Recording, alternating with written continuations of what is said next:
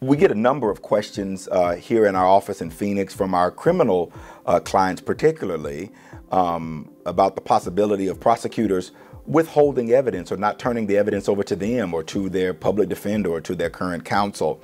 And plainly put, that's a violation of one's constitutional rights. Back in 1963, there's a case called Brady versus Maryland. And in that case, Justice William Orville Douglas wrote the opinion for the court saying that suppression by the prosecution of evidence favorable to an accused person upon request violates due process where the evidence is either material to guilt or to innocence or to punishment, irrespective of whether the information was held in good faith or bad faith.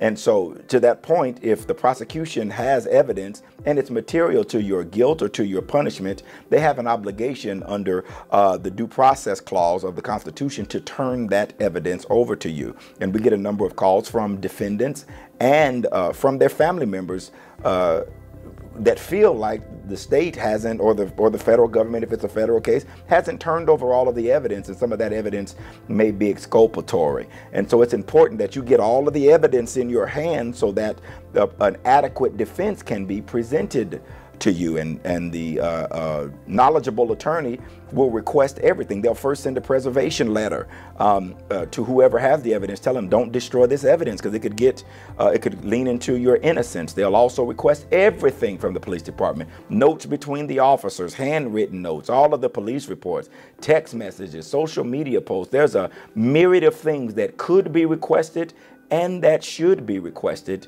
that may be what we call Brady material that could be exculpatory to you. And you have a right to this information under the Constitution. And so if you're interested in this area because of a family member or for yourself, I urge you to give our office a call. We can help you with that matter, whether your case is in federal court or state court or one of the municipal courts. Give us a call. We'll go over this with you.